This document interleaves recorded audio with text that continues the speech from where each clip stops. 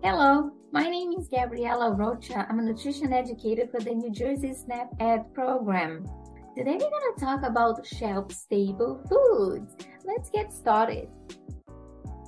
And what are shelf-stable foods anyway? We're going to talk about how to shop smart for these food items and also give you some examples of different items to keep in your pantry. And finally, we'll talk about why shelf-stable foods are important as an emergency food supply. Well, you may be asking, what qualifies a product to be shelf-stable anyway?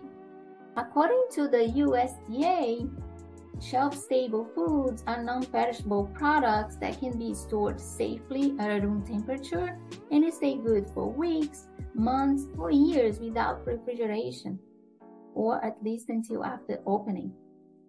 And these products, they have been treated by heat or they have been dried in order to kill any microorganism that may cause foodborne illnesses. Now you may be thinking, what should I buy when it comes to shelf-stable foods?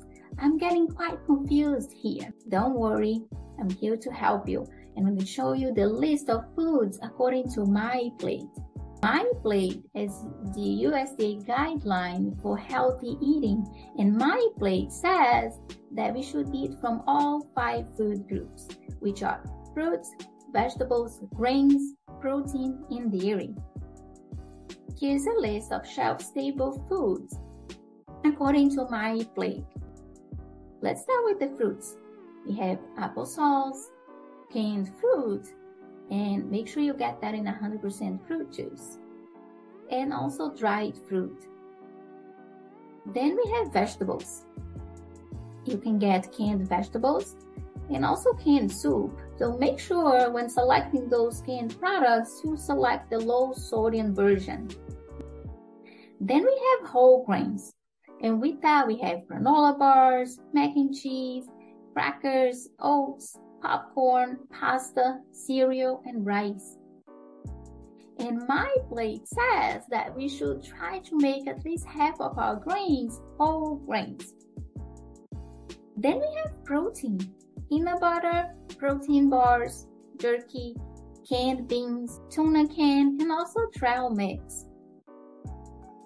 And last but not least, we have dairy, shelf-stable cartons of milk. And remember that milk is important because of the calcium content in it, and we need that for strong bones.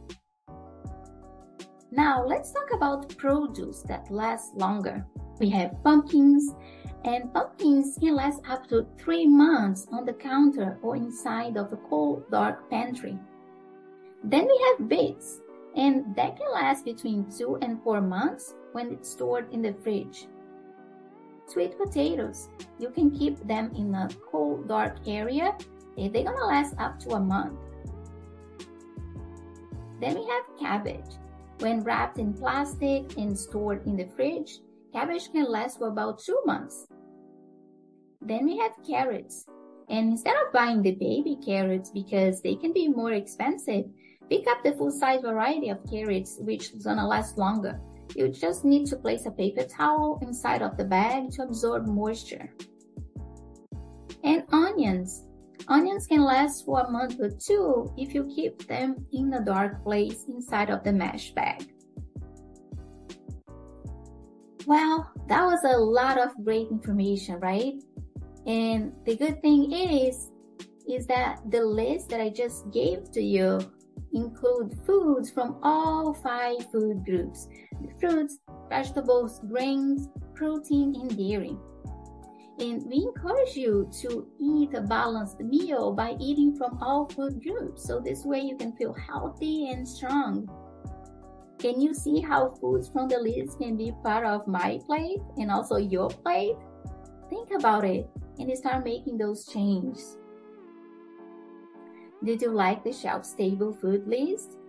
I hope so. And remember, you can always get a variety of fruits and vegetables that are frozen.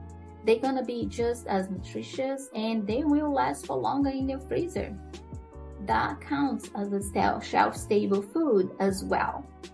Just by seeing those lists of foods, you can see that we can prepare ahead of time and have an emergency food supply in the pantry.